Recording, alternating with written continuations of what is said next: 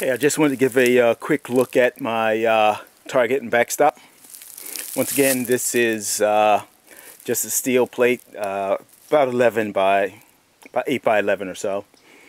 And I actually got that from Shooting Steel. I haven't repainted it or anything like that. You can see some of the damage. I think that's from the 22 Hornets. Come up the back side there. So I feel a little better that I wasn't actually that far off. You know, it's like I'm in the ballpark. So that means it's just going to take a little more practice, not much. And you can still see some more here.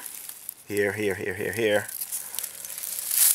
Alright, so we're kind of in the ballpark, just a little offline, not by much, kind of bending around the target, I guess. And the same with a lot of the other, the 38s and such, just off to the side here. So I'll just have to work on my technique a little bit. It seems that I love to pull to the left. But more importantly, zero penetration on the backstop.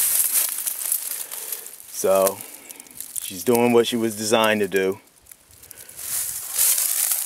And this was from last year. Little flyer there. But, I mean, it's pretty simple construction. Just have 1x6s. You can see the screw there. Packed with earth. Plain old dirt. Leaves have gathered in there. And I actually want to build it up a little higher. Maybe put another 2 or 3 1x6s on there just to give it some additional height.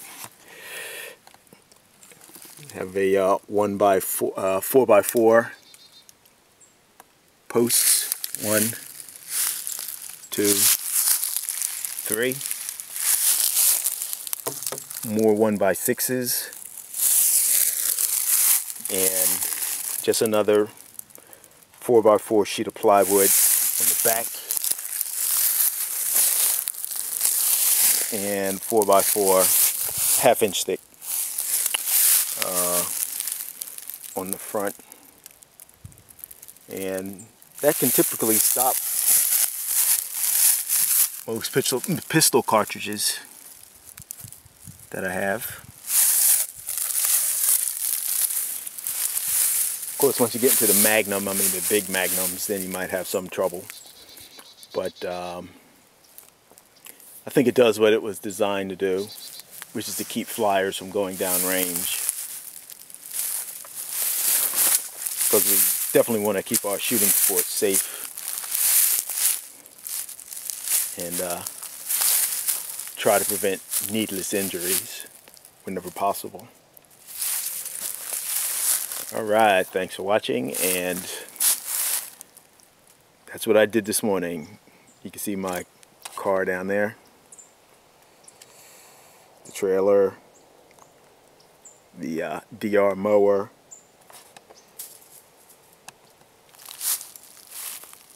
and all this mowed, and the grapevine planted there, grapevine planted there.